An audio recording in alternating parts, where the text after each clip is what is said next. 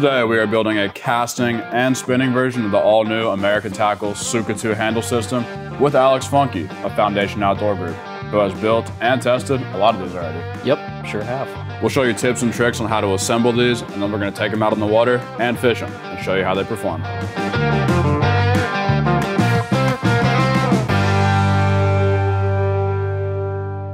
All right, Funke, tell me a little bit about the Tsuka 2.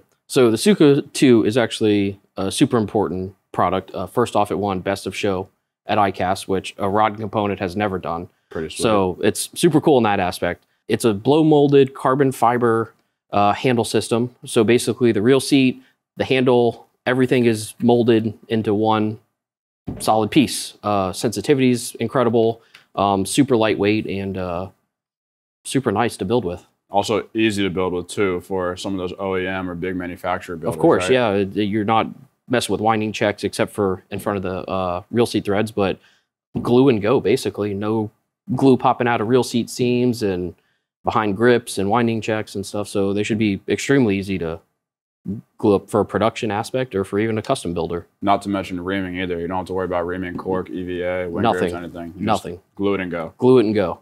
Now, how would a small scale custom rod builder is building 1 to 10 rods a month benefit from a Tsuka 2? Well, it's obviously going to elevate your price point of whatever rod you're selling, if you are selling the rod. If not, just for yourself. I've really enjoyed fishing with them since pre-ICAST. I definitely believe that the sensitivity aspect is greatly increased with something like this. It's not a porous material like EVA, cork, or even wind grip. It's super solid. It's going to transmit bites and bottom structure or whatever you're fishing a lot better than any of those other components would be. So Jake, in building these, looks like you've already arbored up the handle system.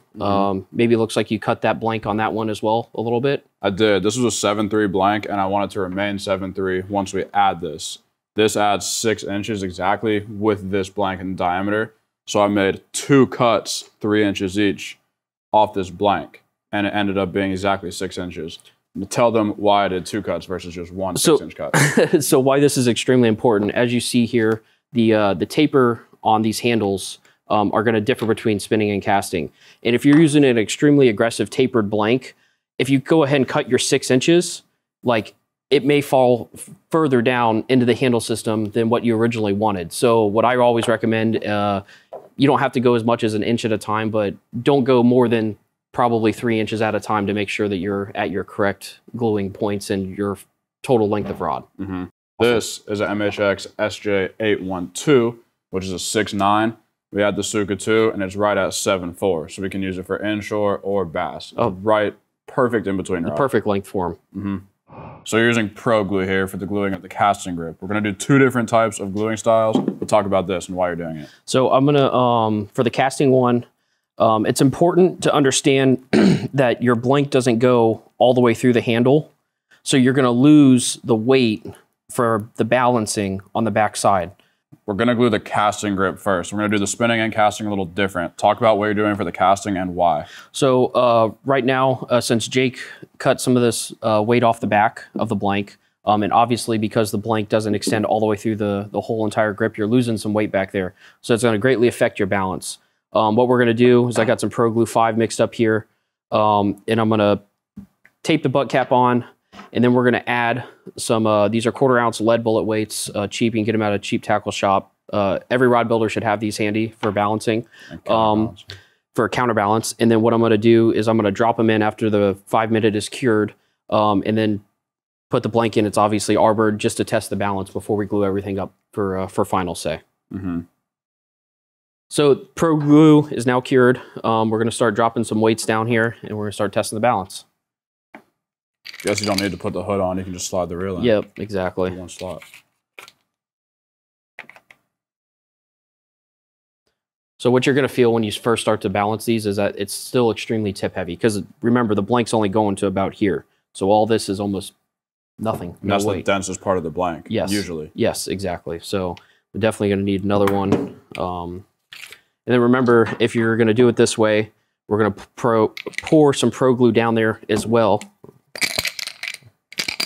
There we go. And that's going to add a little weight too. So you're still going to want it just a fuzz tip heavy. because when you add the extra glue, it's going to definitely add some more weight back there. It's pretty close. I think one more will do it though. Yeah, it's almost perfect. So that is sick. They're light. Dude. And so that was only 3/4 of an ounce that I actually added back to. Which could sound like a lot, but you have to take into account you don't have cork, EVA, or wing grips on there. You don't have extra glue. Aluminum trim. There's a lot you're missing and obviously, by doing this in a good way. So adding the weight back is not like adding weight to a normal rod. It's just bringing it to that normal, and it's still lighter than a normal rod. And like you said, you already cut 6 inches off the back, so there's a little bit of weight there. So you're kind of counting minuscule ounces at this point. But when you get it all built up, you'll be able to definitely tell the difference in balance and weight. For sure. What's the next step? Just got to mix up some 40-minute Pro Glue and pour it down the tube. Okay. Shake her up, make sure it's all down there, and let that cure. So let's go ahead and mix up some Pro Paste because we can just do this whole thing all at once. Jake's mixing the Pro Paste now. I've got my 40-minute here. I'm going to go ahead and pour this down, and then basically you can do this all in one final swoop. So I'll just take the end of my brush here and just funnel it down into the tube itself. Is there a standard about how much you should put down there, or just think about enough to cover all the weights? So what you'll see here next is I'm actually going to your gravity's going to pull it down, but you can see they're not, you can hear them still moving. And you can feel them moving in there too. And then once enough glue gets into them and surrounds them, and then obviously gravity will continue to pull more glue down there. But go ahead and shake it. Steady, yeah. Nothing shaking. Yeah, exactly. So now what we're going to do is we're going to take the Pro Paste here. And what I typically like to do is actually just get some. Oh, perfect. I like to actually get some in the tube first. Because what's going to happen is as those tape arbors go down, you're going to get a better connection point down here where it necks down on the blank. Speaking of the tape arbors, let's talk about why and where we taped these real quick before we put this in. So we put one at the very bottom, which you said you don't usually do, but I added for good measure. I like it. It's going to create that little bit more sturdiness down there in the neck. Even more bond. Yep. And then I would definitely put one towards the bottom. Yep. And then 3 right here under where the real seat threads are, because this expands down here, obviously. The ID gets bigger, but here it's all the same size on the inside diameter. So you want to add 3 arbors here to really lock it in. On the casting, that is. On the spinning, you're probably going to have 2. Yep. All right. So glue the blank as well, right? Yep. So what we'll do too here real quick, I always like to tape my threads here when I'm gluing any real seats on. Just a couple little turns like that. Shouldn't you have done that before you glued? Yeah, that's okay. Well, when I'd like to push the blank into or push real seats down, I always like to do a little extra slide and start gooping out and stuff. Yeah, so. Do you need glue here? Nope. Why? Because of actually that tube being completely hollow, you're basically just adding weight and glue that's never going to meet a contact surface. Okay. So now, obviously, we already spined the blank. Now it's just... You're twisting when you put it down? Always. Dang, almost no glue seeped out. That's nice. Almost want to seat it just like you would a fly rod. What do you mean by that? Like, just give it one extra quarter turn as you get it nice and placed down. Now, you have the blank and the handle. Yep. But no hood. What are you going to do right here where the blank meets the handle? So what we're going to do is we're actually going to do... American Tackle has a seat check long. They can be used for a lot of things. Basically, it's just a long winding check that'll fit up against 16 millimeter seats. So that's not the only thing you can do, though. You can use a regular winding check or a thread ramp too, right? I like doing ramp on the spinning one. Yep, I like doing a lot of thread ramps. They're quick, they're easy. Thank you, sir. So for this one here, I just usually do a thin bead. Slide it right down. You're just gonna slowly spin it. Get it right there. No glue, no mess, no cleanup. That's nice. Now, just set her up straight and let her dry. Let her cure. So you have the handle completely glued, the weight's in there, all the gluing's done, the cleanup's done. Now, how do you want to let it dry? I always prefer to do it vertically, obviously, because you still have the 40-minute that you want to go to the bottom with the bullet weights there. So I usually set it in the corner or have a little spot in my office and where I just let them stand vertically just like that. Okay. Funky, I know you have a sales meeting to attend, so we'll let you go, and I will glue up this spinning Tsuka 2 and show the people the other way how to glue it up. Perfect. Thank you. As soon as you get it done, let's go fish and go pull on some. I'm ready. Let's go. Now we're going to show you another way to glue this up where we only use Pro Paste and we glue the weights in last after we finish the build. So we're going to do the same thing Funky did first, where we put glue or Pro Paste down into the handle. Want to get it all around where our arbors are going to be. Now we glue the blank, same thing as the casting, glue the top arbors, leave a space in the middle, and glue the bottom arbors. Here's what it's going to look like inside the Tsuka 2. We took the butt off because we're not adding the weights now. These arbors are going to go right here and fit in well. These arbors are going to go right here under the real seat threads. Now we glue it in. Slowly turn as you glue. One thing I do a little bit different than Funky is I push some of that glue up under the real seat immediately. It also pulls some off like he did with his tape trick into the trash can.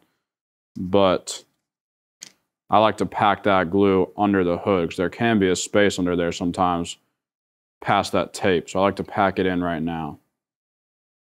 Before we take the tape off, we'll pull some of that excess glue off the blank and off the seat.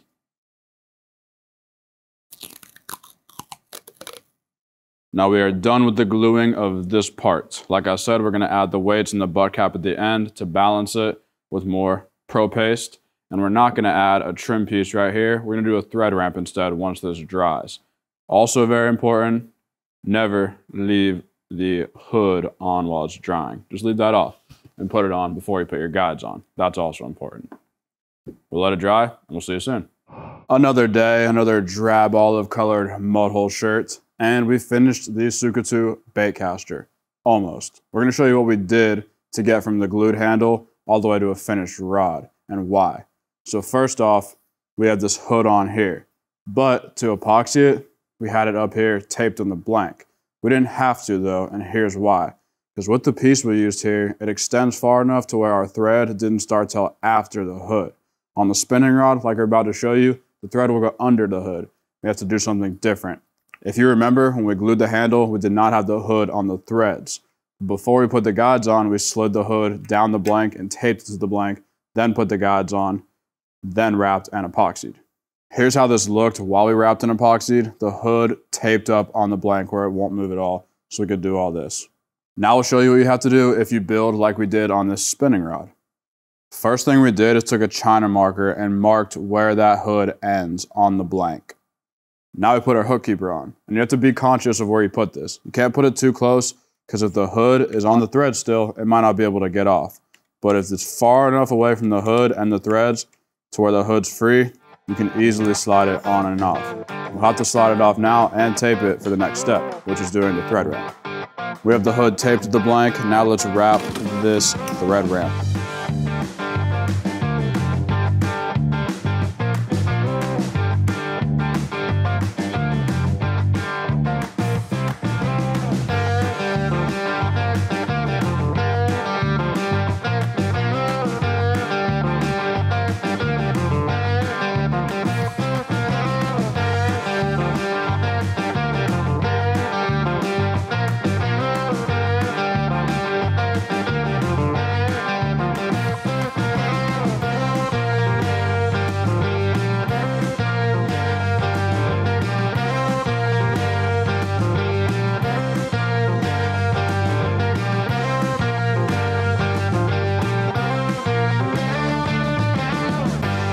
We did the thread ramp, we did the decorative thread, the Tsuka 2 decal, and the spec decal. Now we let this dry, do 2 more coats, and then we put the weights in the butt. All right, I've wrapped this rod, got 2 coats of epoxy on it. And now all we have to do is figure out how much weight we need in this butt, glue it, let it dry, then we can fish it. And I can show Funky a thing or two about bass fishing. You have a few options for the types of glue you can use. You can either do Pro Glue 5-minute, 40-minute, or Pro Paste. We're gonna do Pro Glue 5-minute, so it's a quick and easy one-shot deal. Before we pour or mix that Pro Glue, you wanna put the weights in the butt and figure out exactly how much weight you need for your specific or desired reel for the build.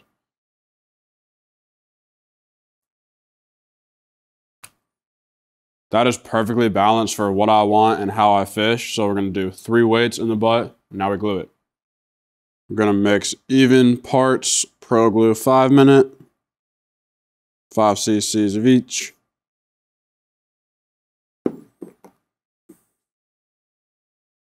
Now that we have a mix, first thing we'll do is lightly paint it on the butt cap. Then we're going to take our rod, turn it down vertically, and essentially pour this Pro Glue into the butt. Now quickly we're going to toss all 3 weights in there, take our butt cap, outfit it onto the end of the Tsuka 2, line it up straight so that AT is perfectly horizontal on that rod. We're gonna give it a few knocks so all that glue seeps down as well as the weights. We're gonna take some isopropyl, do a quick cleanup, then we're gonna let it rest, sitting vertically to dry. And now we let this sit and harden. Shouldn't take long because it's Pro Glue 5-minute. I will say, if you do choose to use the Pro Glue 40-minute formula, let it sit a little bit and let it thicken up before you pour it and let it dry. I looked over the rod and the glue job one more time. Now we'll set it there, not move it at all, let it dry, and once it is, we'll take it out in the water and catch some fish on it.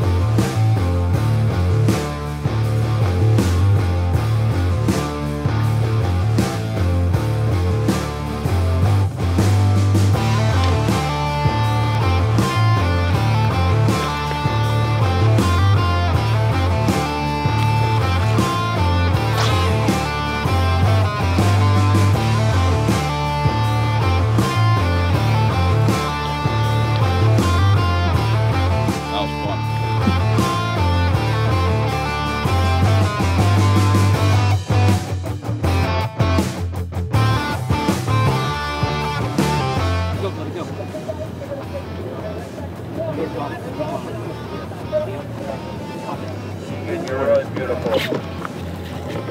You're really beautiful. That was sick. You called that.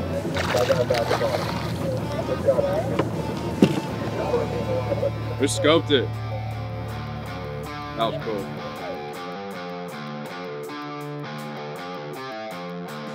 I showed him how to build them. We built the rods. We fished the rods. What do you think? I don't know if you showed me how to build them. We built them together, and we built them well. Picked out some good colors that you wouldn't have thought of, that look good, and they fish good. Incredibly balanced, so sensitive. We dragged worms and crawbaits all day, flipped a little bit, bed fished, and I couldn't ask for a better build. Not a more balanced one, at least, that's for sure. Forged carbon, matte 3K, spinning, casting. Buy them now, mudhole.com. Mudhole. Tsuka 2.